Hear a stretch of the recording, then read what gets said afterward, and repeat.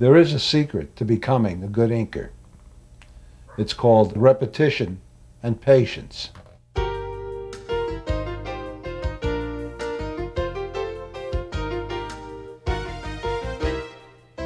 I'm using my pen, and a rather coarse pen, to do the outlines of the drawings. And as I work, as I'm working with my pen, as I'm applying the line work, I'm also trying to get a feeling of roundness, solidity, dimension on the figure.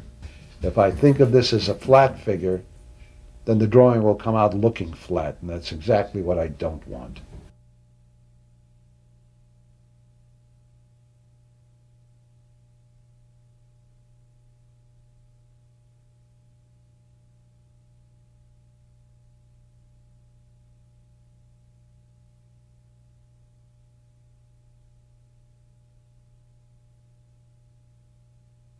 I use the stroke of the brush as an expression of roundness. I'm following the form of the arm with the rendering of the brush, almost like sculpting. It's like attempting to get a three-dimensional form or a three-dimensional impression out of a flat piece of paper.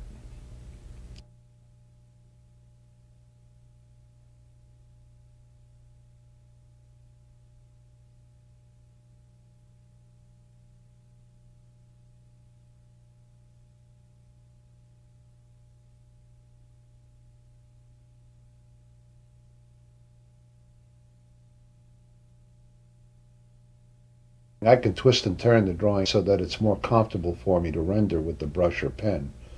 One of the most important elements involved is to determine a source of light. The source of light will tell you where the light is emanating from and where the shadows fall. And that has to be consistent all the way through the drawing. I have the light source coming from above the drawing, therefore the inside of the forearm is in shadow, the under part of the biceps is in shadow, the armpit is in shadow, underneath the rib cage is in shadow. Now, in order to really get a clear impression of the finished drawing, I'm erasing the pencils now.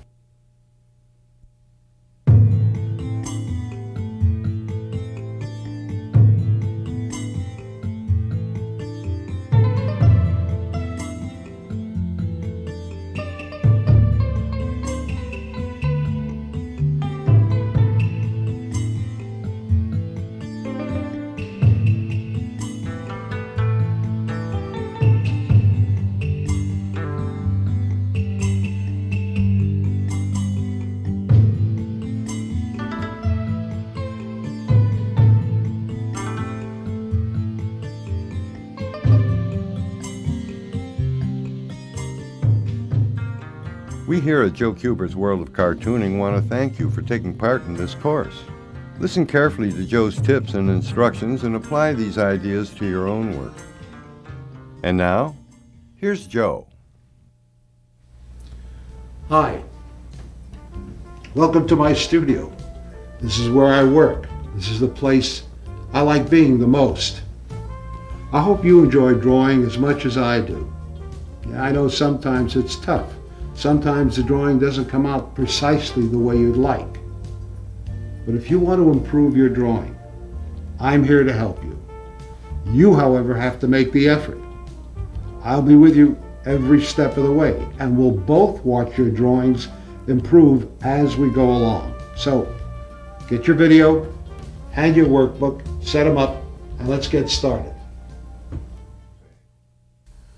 Cartooning goes back hundreds of years. Even the great masters like Michelangelo did cartoons. That is, a series of illustrations that tell a story.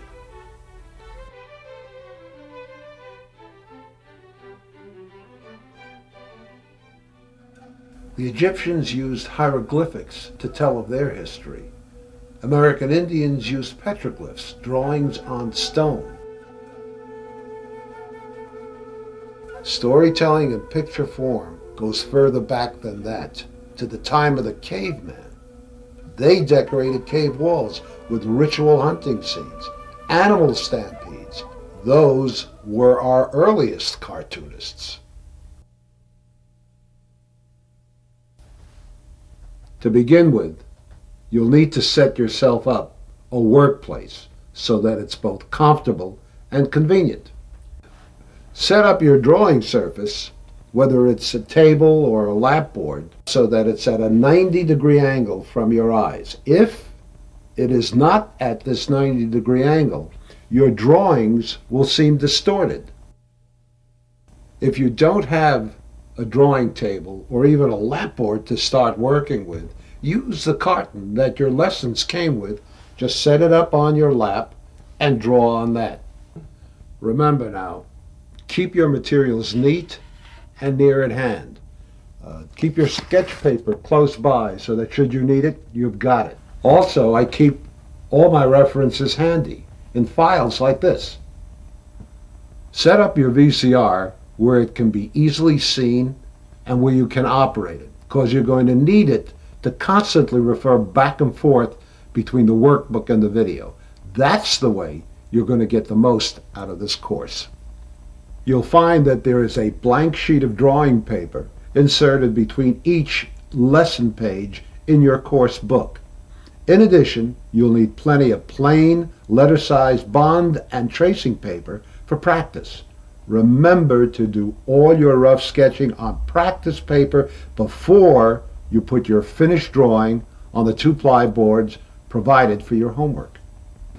As you finish each of the lessons in this course, you'll be sending them in to us one at a time for review, instructive criticism, and a lot of encouragement. Send in only the special homework page, because no other sketches or drawings will be reviewed. The homework page goes into the pre-addressed mailer, and it will be returned to you with our comments the same way. We will only review your work in sequence. That is, Lesson 1 must be completed and returned before we'll deal with Lesson 2. It's essential for you to review our comments and instructions on one lesson before you tackle the next. Comic book art is usually produced by a team of people: a writer, a penciler, an inker, letterer, and colorist all contribute their expertise. But generally speaking, inking is the final procedure in creating cartoon drawings, and this course deals specifically with inking.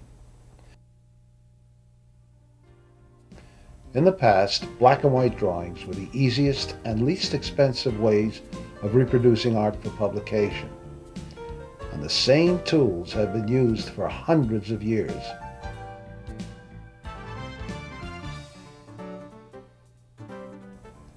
Let me show you the tools of the trade. They are exactly like those used by all the professionals I know. These are the 2 types of pens that I use. This is the packet of nibs that come with the set. The blue brush is specifically for ink. This particular brush is made from special hairs that hold together. What I've done now is just kind of soften it and gotten the starch out of it, which holds the brush together until you use it. It's the same thing on the white brush. This smaller brush is specifically for white paint. This Indie ink should be shaken before use. Ink has a tendency to separate if it's sitting for any length of time. That is, the sediment separates from the liquid. And if you don't shake it and stir it, what will happen is that you'll be working with a very gray, watery kind of ink rather than the black that it's intended to. This is the white paint. The white paint is used for corrections. And the white paint should have a consistency very near to sour cream. And when you apply this, it should work as an opaque and cover up any mistakes. The nibs. They're used for a variety of things. This particular point is used for lettering and for drawing. It's a stiff nib These are the B5s and the B6s. Because you want a consistently straight line that has no deviation in terms of thicknesses, you use a stiff pen like this for lettering. And of course it's used for drawing as well. These pens come with a thin coating of some chemical to retard rusting and so on. And so it's a good idea to wash it off first. Wash it off gently and dry it on a cloth or on a paper towel. Don't push or shove it around because these things can be damaged very, very easily. What we have here is a drawing pen. It's a little bit more flexible than the lettering pen. This is the crow quill. This is the fine point. It has a particular flexibility.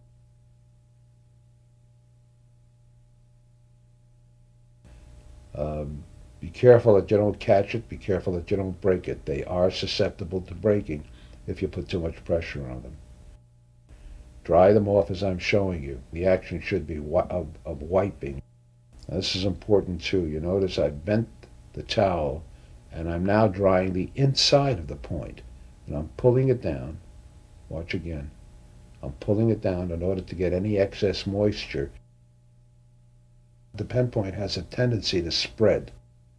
If you invert the pen and press the other way, the tendency will be to pull the two edges of the point together again.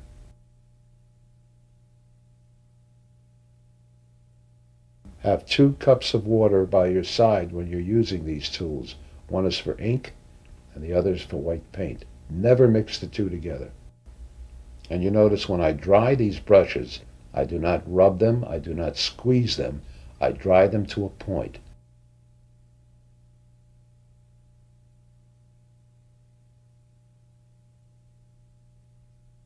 Again, when you open up the bottle of ink, shake it gently before you open. You should do this every time you use the ink.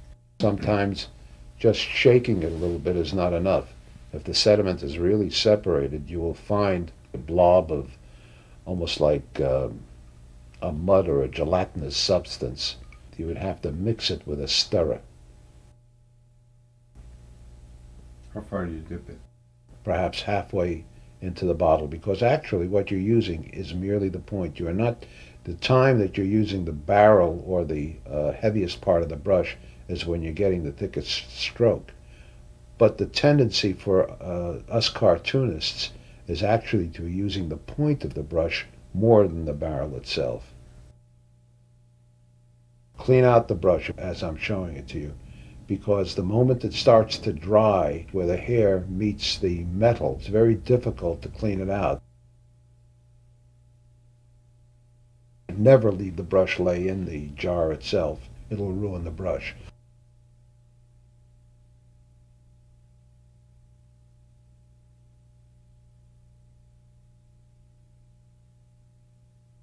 Dip the point just to the hole in the nib.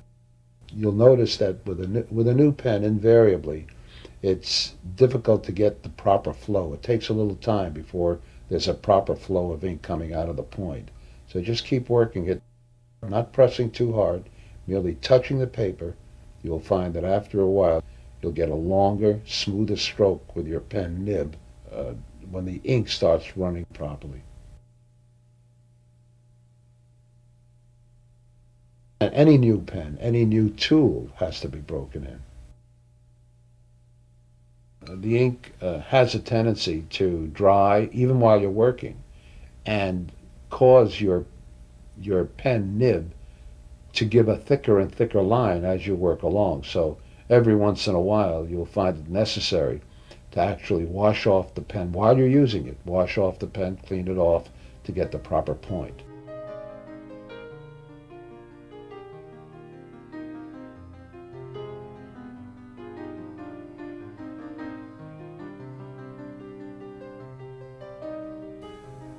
Now let's you and I put these tools to work with some practice strokes.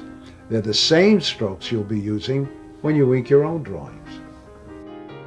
These are practice lines, strictly practice lines, a thick and thin stroke, and I'm doing a cross stroke now. What I'm doing is pulling the brush across the paper, and you will find that when you use the brush, the handle is usually pointing in the direction that you're pulling the line.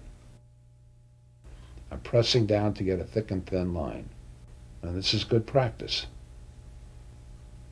Give yourself a chance to learn this. Have patience, because learning to use these particular tools is not easy. Don't become frustrated or disgusted. All it takes is a little patience and practice. What I'm trying to do here is to get these lines, thick and thin lines, as close as I possibly can without touching. What I'm doing now is a chop stroke. They're used in many parts of drawings to turn a form from light to dark.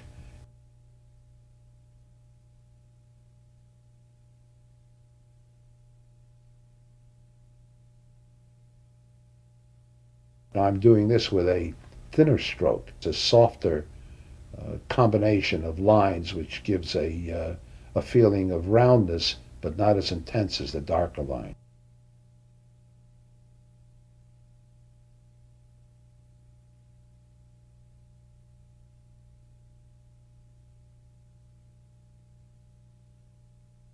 I'm getting darker and darker. I'm putting my lines down darker and darker with each form that I'm putting down. And that's a good series of practices. Now here I'm practicing stipple with the brush.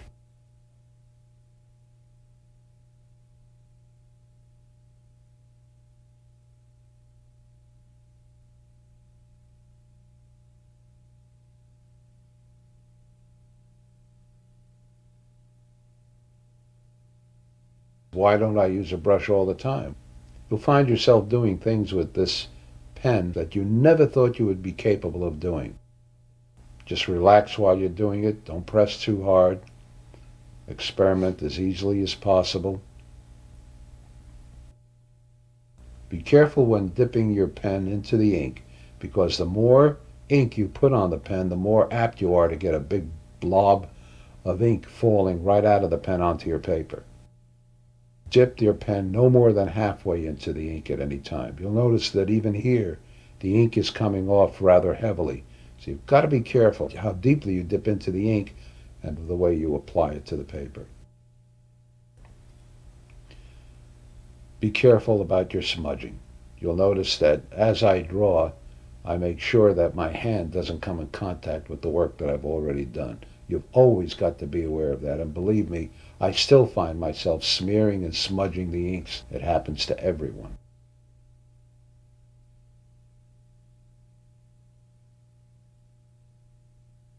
I could do this with the brush, but it's just a lot easier to control the width of the line to get the same size line. It's a lot easier to do that with the B5. You can get a thick and thin line. What I'm doing is merely tilting the pen point forward, and in that way I can get a variation. This is not done by pressure because these pens are too stiff. Then I can do a stipple work with the pen, but because of the thick point, the stipple will be much cruder than if I were doing it with a crow quill. You can work this kind of stipple into texture, into different material, like stone or concrete or soil. And I'm trying to make a form that goes from light to dark. Every one of these exercises applied to doing real drawing. All of the strokes that are being used are directly applicable to any drawing that you do.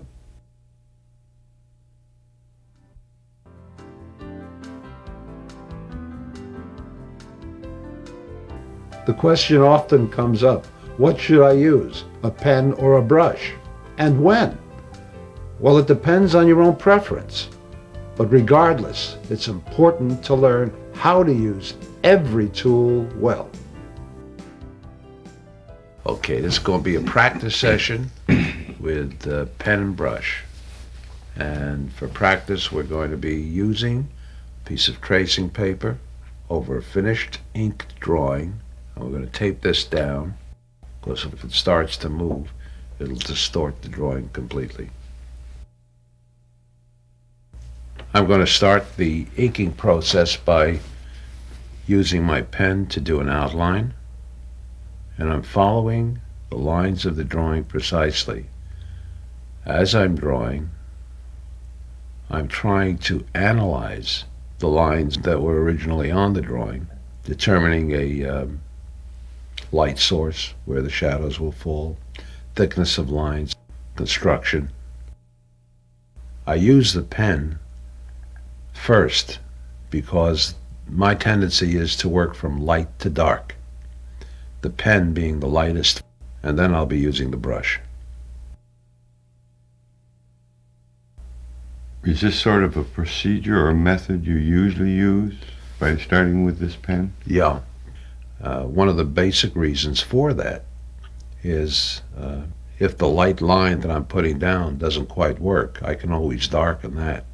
But if I start with a really dark line and I want to make it lighter, that becomes difficult.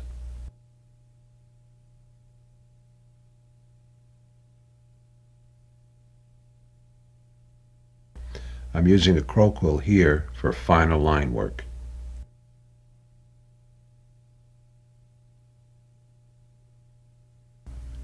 I'm working with brush in this particular area of the drawing simply because the brush helps me get the kind of texture that I'm looking for in the hair.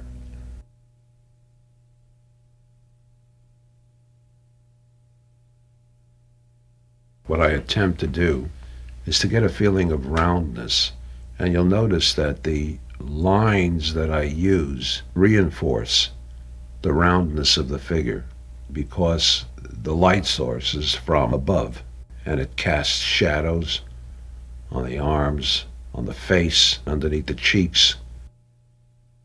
The highlights on the hair are affected in the same manner and has to be consistent with the light source.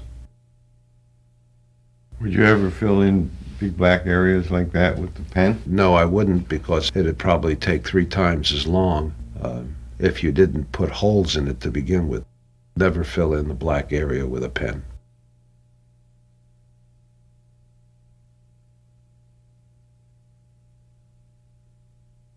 You're not just tracing what's underneath, you're still redrawing for the shapes while you're inking. Yeah, and that's true whether you're inking on somebody else's pencils or your own. Inking on a pencil drawing is not a matter of tracing. There are variations of line and variations of weights of rendering that give a 3-dimensionality to a figure and a validity to a figure.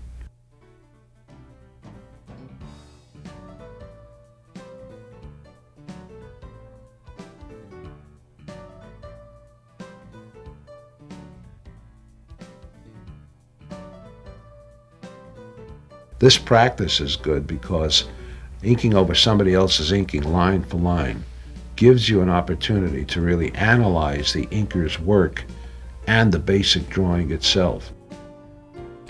You know, each one of us sees and feels things differently, and therefore we express ourselves artistically in different ways. Now remember, your style is as unique as your own handwriting, and it's constantly developing.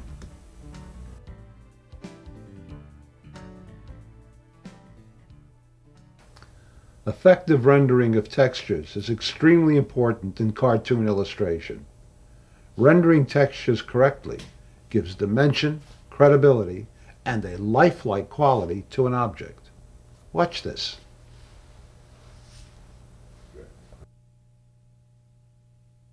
I'm outlining the objects that I'm later going to render a little bit more completely with brush and pen.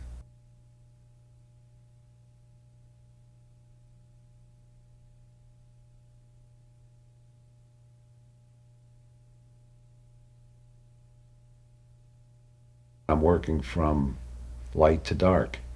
When I'm using the pen, I kind of try to get the feel of the objects. So I may put some extraneous lines in that I'll either cover up or perhaps even take out when the drawing is finished.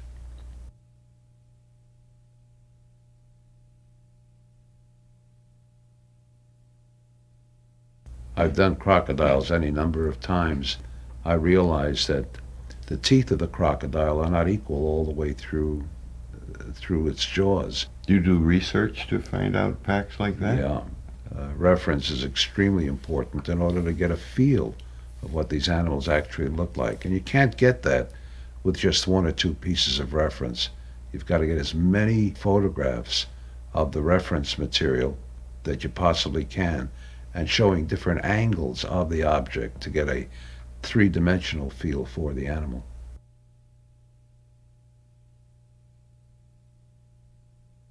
Almost looks like you're using sort of a raggedy line. I'm trying to feel my way along as I'm inking to feel how the scales on the crocodile or the skin of the crocodile would work.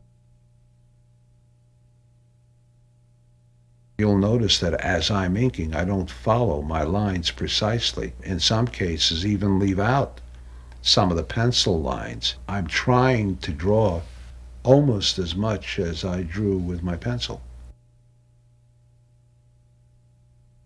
When we see an object or a figure in front of us, the only way that you're able to see the object is in contrast to whatever is behind the object. There is no definite outline. So those broken lines help to blend it into the background. Exactly. And what I'm doing is, by not completing the figure, I'm asking my audience to help me. You fill in the parts of the drawing that I don't do. So sometimes you're really just suggesting the most important parts.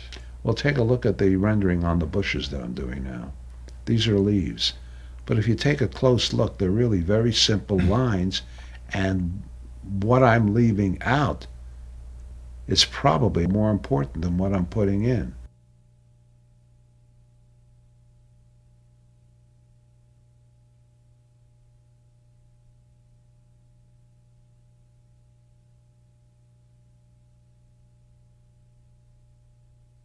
Now look at the bushes that I'm putting in the background. Those are bushes, aren't they? I could do that. Anybody could do that. No big deal.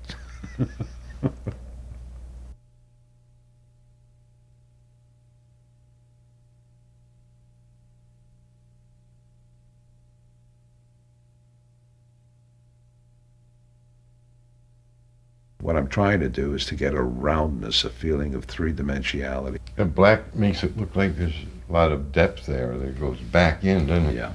I think in cartooning, the strongest colors are black and white.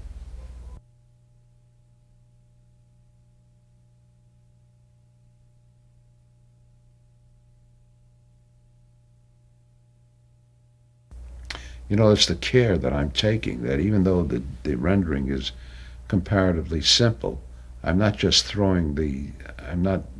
doing it too quickly. I'm not just throwing the textures around. I'm very carefully building my drawing.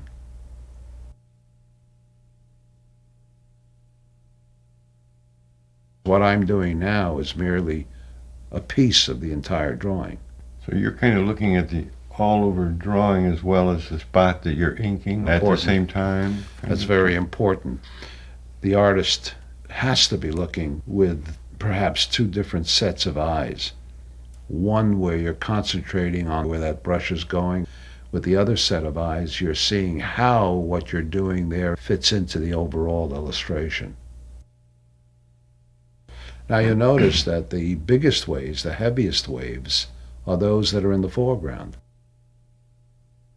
In the distance, the waves get smaller and smaller, and I use less and less black, because if I use the same amount, it would have a tendency to flatten out.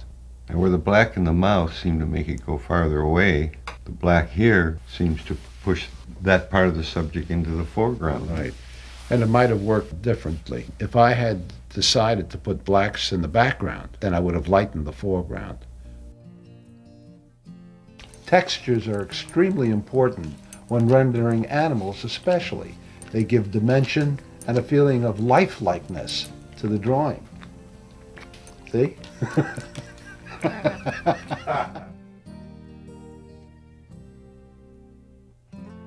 Light and shadow is critical in a black and white medium like cartoon illustration. It can add punch and give life to an otherwise flat line drawing.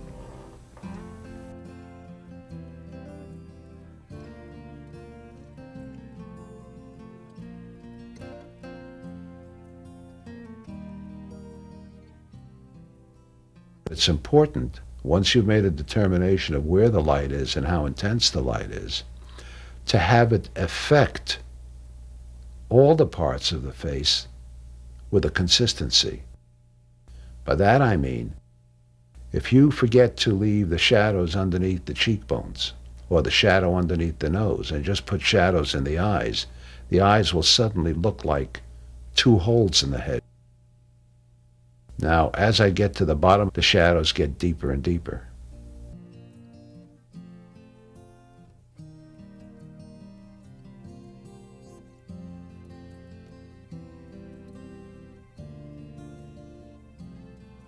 To introduce a gray area, I can do that by just adding lines with my crow quill. This is a matter of style.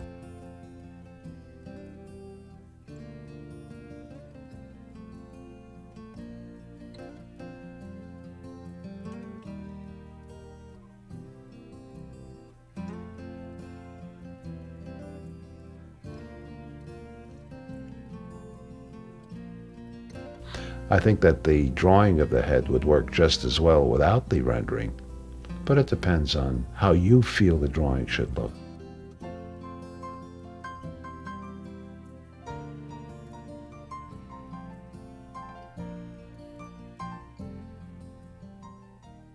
My intention is to blacken in this whole background to show that despite the fact that I'm concealing a good part of that figure, that the figure will still remain complete.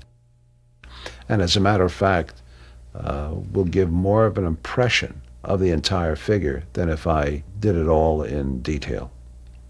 Seems to have more dimension. If you've worked your light source correctly and it's consistent, it will take on, I think, a lot more credibility.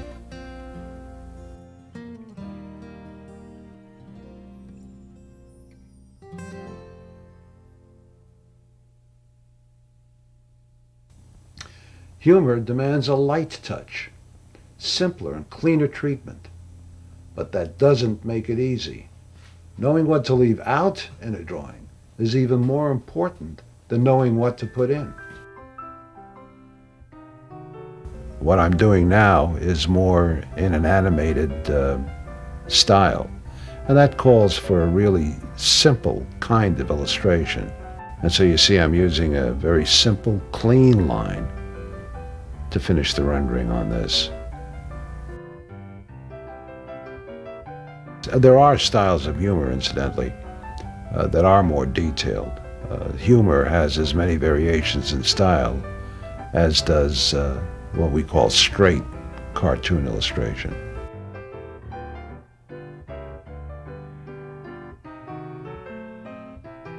I find pen a lot more controllable, but there are animators that I know who use a brush as effectively.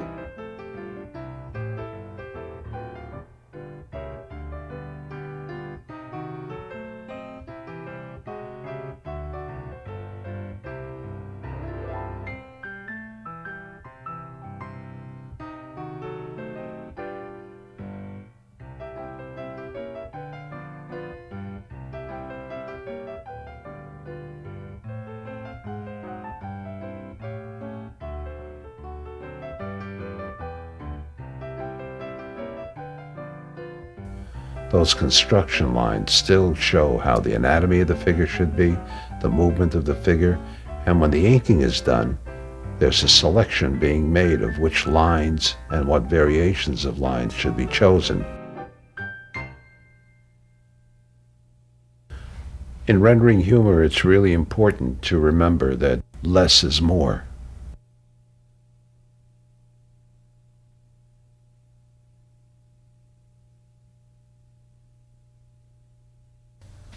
Now, lettering is an integral part of a panel's composition.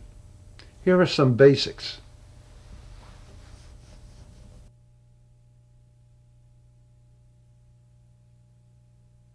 After the pencil drawing is done, the next step is to square the page up with your T-square and tape the paper down. You don't want it moving. Place the Ames guide on the area that you've prescribed for the lettering.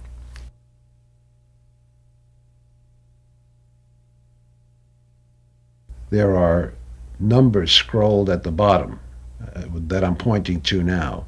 Set the Ames guide at 3.5. You then use the second row down, put your pencil in, draw it across using the T-square as your guide for the Ames guide. Put it into alternating holds to get the guidelines for lettering.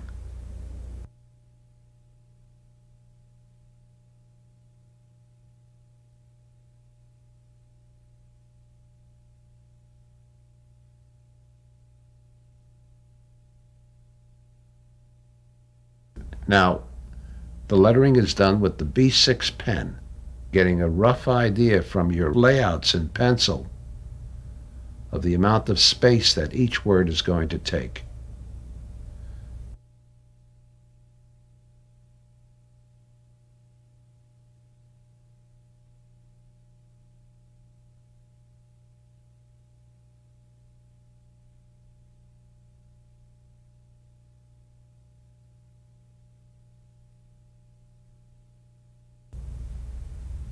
This takes practice also. In fact, before you even attempt to letter, the best thing to do is to draw a whole series of guidelines, fill up a whole page, and just do the alphabet.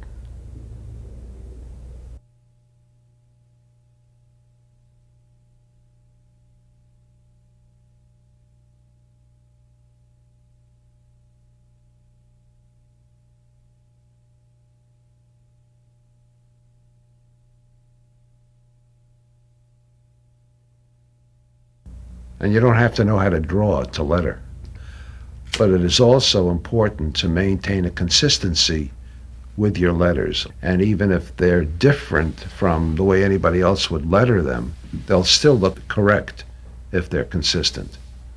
They can also be a form of expression, can't they? Help to enhance certain aspects of the story? By making that bolder, and I've used the B5 to do that, it gives the impression to the reader that that should be said louder, or there's a stress on that word that makes it more important than the rest of the text. It's slanted a little too. Yeah, just to make it look a little different. And the reason it's slanted is because if I do it straight up and down, the thicker letter has a tendency to look crowded. And if I slant it a little bit, I find that I have a little bit more room. Now I use the B6 to do the balloons. I want to make sure that the balloons have enough space around the words so that the words will not look crowded. Sound effects, the way you letter sound effects, should approximate the actual sound. You notice that now I'm using a thicker pen, which should give the connotation that the scream gets louder at this point. Actually, the lettering should give the effect to the reader of the sound that the sound effect is making.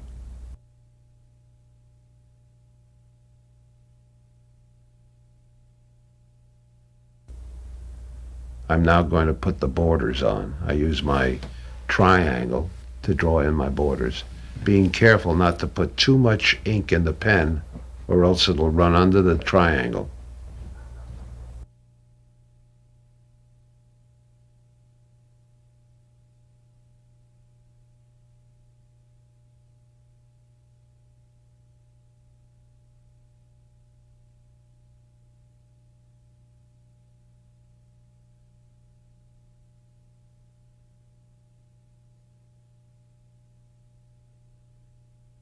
Now your lettering and your bordering is done.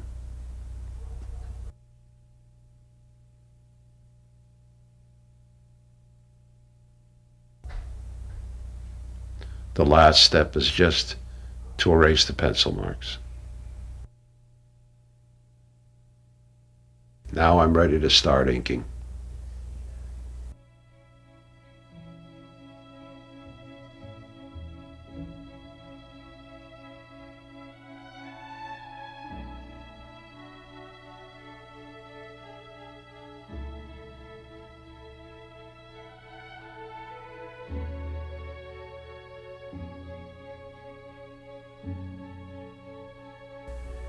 Notice the care I'm taking with putting the blacks up against the balloons and up against the borders. It's important to have those lines as clean as possible, remembering that if I do mess it up or smear it, I've always got my bottle of white paint.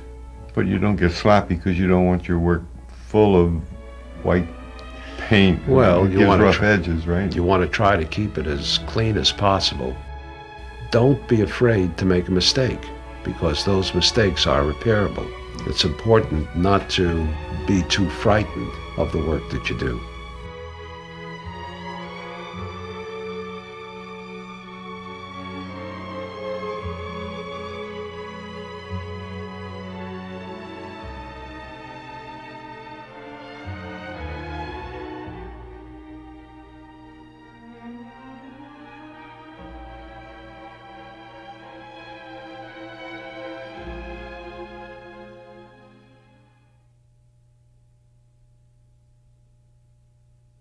Okay, now, let me give you some inside hints on a few interesting techniques. These involve different ways that some pros go about making corrections.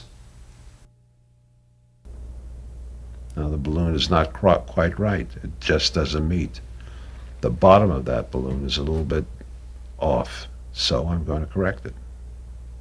And notice that the correction on the balloon is now effected without having to use the white paint.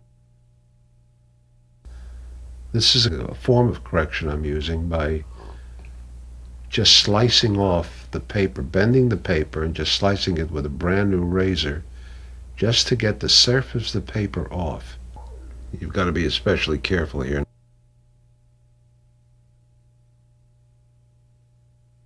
Now here's the way to make a complete correction. If I have a part of the drawing that's too much to shave, take a piece of paper, the same thickness, the same quality. Make sure that you have a thick cardboard that you don't cut on top of your table. Take a razor, holding it at a 90-degree angle to the paper, cut through the drawing that you've done and the paper that you've pasted underneath. Press hard enough so that you go through both sheets of paper. Keep the razor at a 90-degree cutting angle of the paper. The paper underneath the drawing will be exactly the same size as the drawing itself. You now have a clean piece of paper precisely the same size as the cutout of the drawing.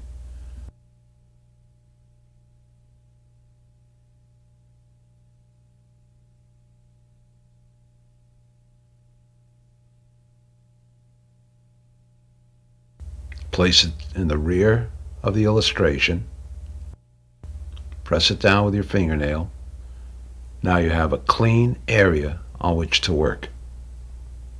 The cutout lines will not show in the reproduction, in the printing process. Now I can redraw the part of the drawing that I wanted to correct.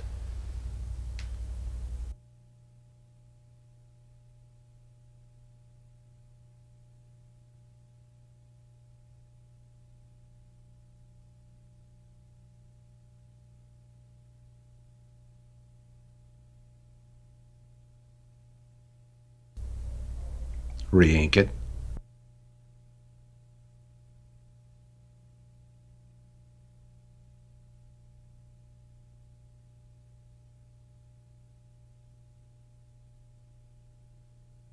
You can go right across the cut mark. You can ink across the cut mark. If the ink is too heavy and bleeds into the cut mark, then what you can do is go back with your white paint.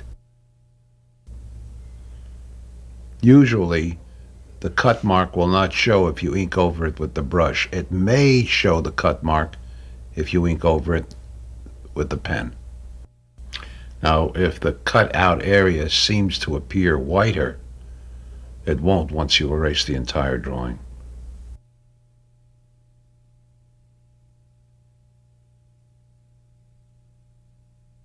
There is a secret to becoming a good inker. It's called repetition and patience. It means practicing enough to make it seem easy.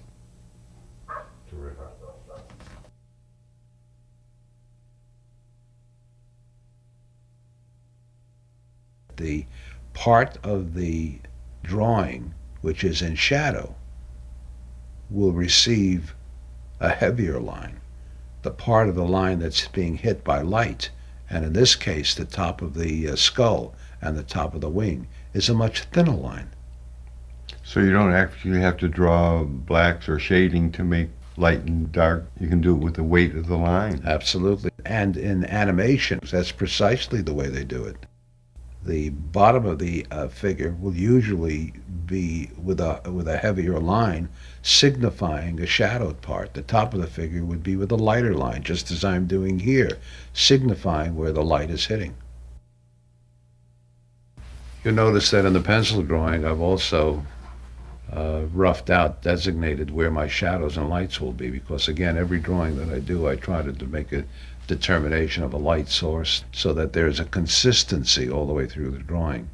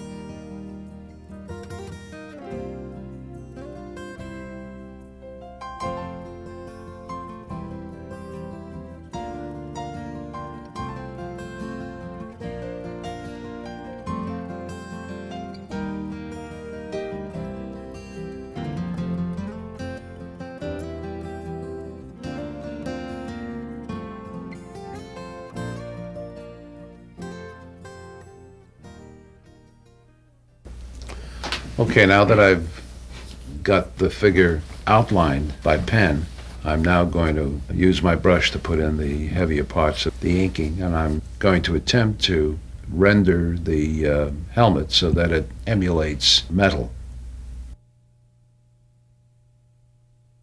And now I'm putting highlights on the helmet itself to make it look more metallic and shiny.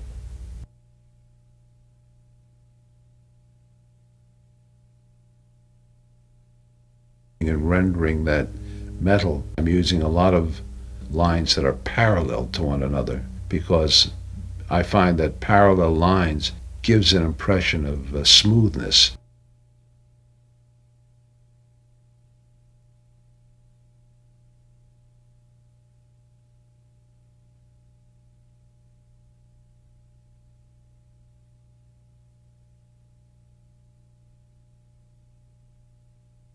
I'm putting the shadows where I feel that they would fall, shadow falling underneath and underneath the helmet itself. If I were to attempt to put all those blacks in, with a pen, aside from the fact that it would be a very tedious job, it wouldn't come out as clean as doing it with the brush, in addition to the fact that it would probably chew up the paper as well.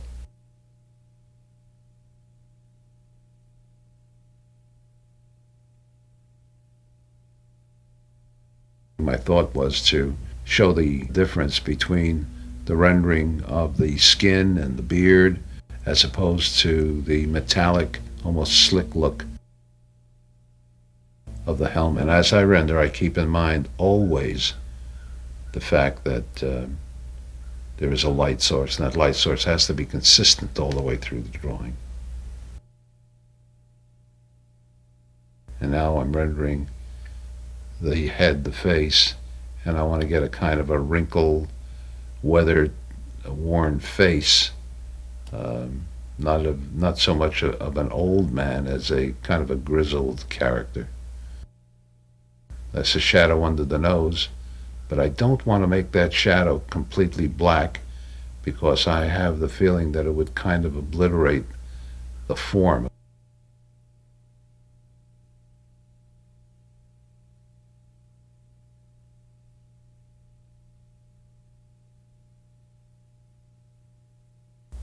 Again, I'm putting these parallel lines in that give an impression of smooth, slick metal.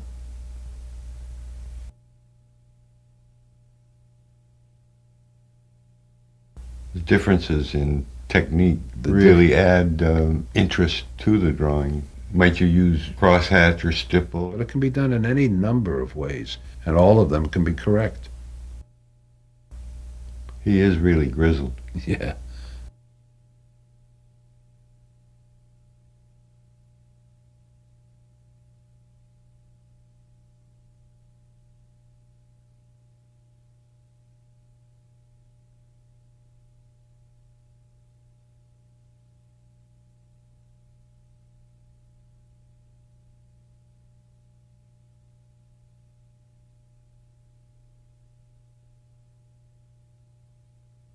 Now I'm using a fine pen to put some etching lines on the lenses of these lights that he has on the side of his helmet. Which pen is that? That's the Kubert.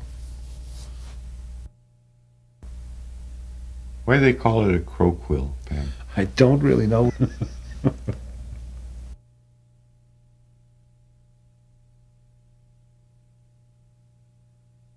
And suddenly find that the metallic effects, to me anyhow, look a lot more metallic when the pencil lines are removed. Aren't you afraid the ink will smear? Well, you've got to make sure that the ink doesn't smear by allowing the ink to dry long enough.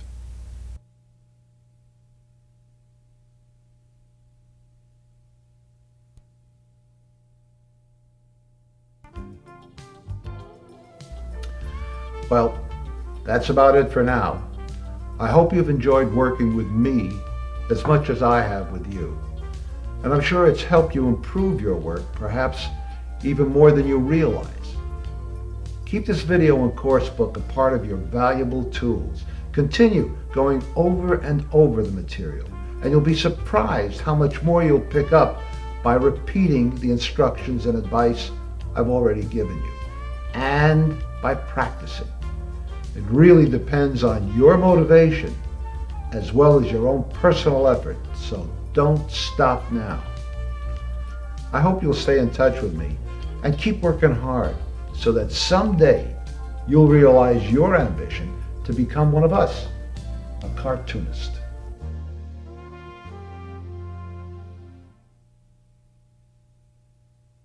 This course is devoted to just one aspect of comic book work. If you'd like to expand your knowledge in other areas of comic book creation, check the back of your workbook for a list of other courses in the series. Thanks again for joining us, and we look forward to working with you again.